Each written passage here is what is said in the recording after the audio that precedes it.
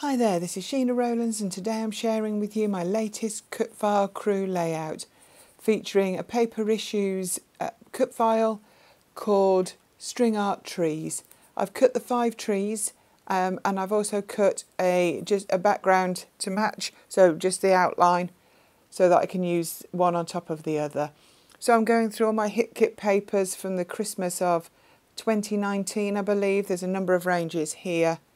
Merry Everything and Make-A-Wish, I think, are the main two. And I'm trying to do my best to use things up at the minute, so I'm going to have a look through here, see which papers suit this cut file and this photo of my eldest and his dog. I really like this circular one, so I think that's going to be the one that I choose. And I decide how I'm going to get these trees to look when they're actually finished. So odd numbers are always best, they say, don't they? So I'm going to arrange the 5 trees across the page, across the circle. So I've gone through the rest of the kit and I found these vellum stars, which I think will be perfect on the top. And I also found a bag of sequins. So I went through this pot of sequins that I own, and really I should keep the colours separately because that took a little bit of time. But basically I picked out the colours that would match with the stars that I want to put on the top. I had a thought about how I wanted to do this. And initially I was going to do that in like triangular shapes or fill in portions of the cut file, but actually that was going to be so time consuming. So that's a strong double-sided tape there that I've put on top of the back, and then I'm actually just randomly applying different coloured sequins, as I say, that match the stars, so that I know that it'll coordinate really nicely with the paper. Actually, it was more therapeutic than it sounds. I actually got an audio book playing while I'm actually doing this, and I'll only show you 5 of them, one of them, sorry, not all 5. I don't think you really need to sit through this. But actually it was quite freeing, just sticking them down, working my way down. As you can see, I've not taken the backing off all the tape because it's quite strong and it was sticking to me. And I realised that I actually hadn't got enough sequins possibly to do all 5. I didn't really have any idea how many they would take, so I got a few packs, so I started to add in a few colours that still would go, but just mix it up a bit, because once you put the actual string art tree over the top, some of the colours were actually hidden. So mixing it up was a good thing. So I added in some silver and gold as well, and a little bit of a stronger red. So I think it's a really great way of using a cut file. I've done something similar in the past, but I actually did specific colours to make some Christmas baubles 2 or 3 years ago. So I thought it was about time I did something like this again.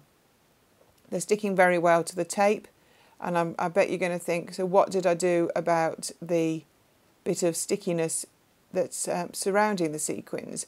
Obviously, it was actually a bit shiny as well.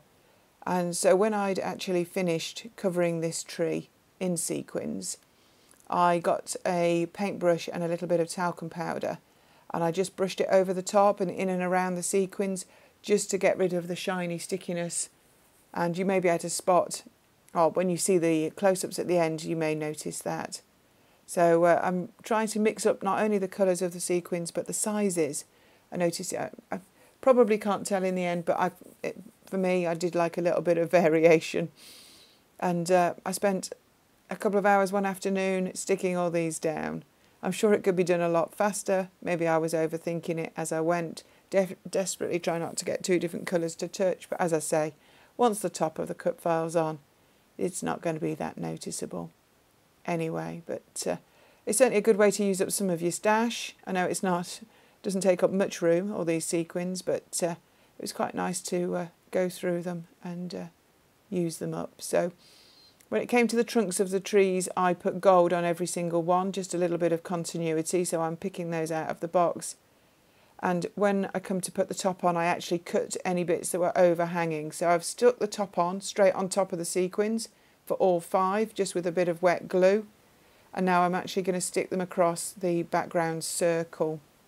I'm just making sure I've got the final placement, so the ones at the back are going to just be stuck down with some sticky tape. The ones above, get a foam pad, because they're actually quite thick, just to lift them up to go over the top.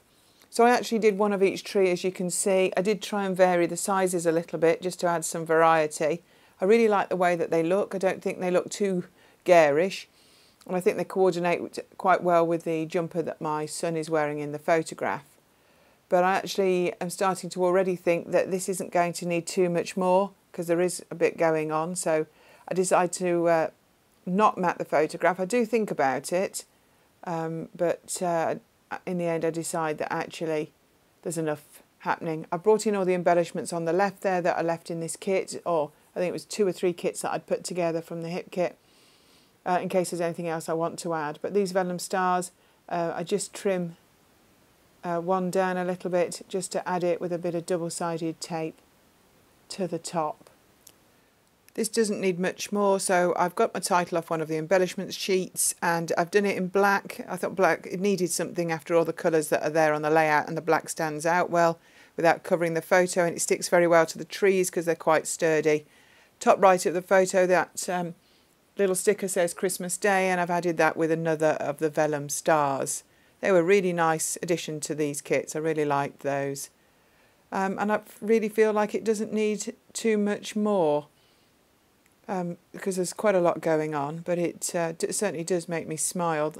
So I clear up and I decide that I'm going to add just a few little stars either side, just to go with the take your eye across the page. These are Shenanigans 3D embellishments. It's a little company that I run. I'll add a link below if you're interested in having a little look. They're very inexpensive little shapes and words you can add to your scrapbooks and journals, etc. Anyway, I really like the way this has all come together. I really would recommend checking out the cut files. Here's the close-up and the main image. If you like what you see, please subscribe to my channel and give it a thumbs up, and I'll be back very soon with another video to share. And I hope you've had a lovely Christmas. Take care. Bye for now.